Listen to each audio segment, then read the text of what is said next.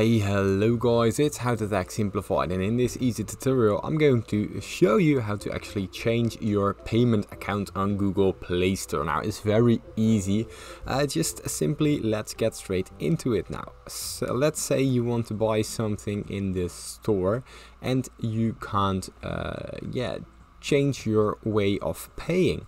Now simply leave the app that you're using and go down to your account. Now let's say you're using a tablet or a phone, it doesn't really matter. All you have to do is go to the Play Store right here, and once you're in the Play Store, all you have to do is go to the top right corner where your account appears, and from there you scroll down till you find payments and subscriptions. Now once you're in the payments and subscriptions, you simply go to payment methods. Now once you're in the payment methods, you scroll down till you find the options to actually add a credit or debit card, add PayPal, add PaySafeCard, Pay with Ideal, redeem a code, or buy Google Play credits.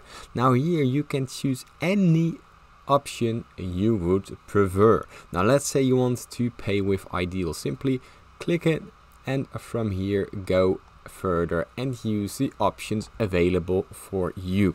Now that's everything. It's very easy, very understandable. If you still get any questions, please leave them down in the comments and I will help you.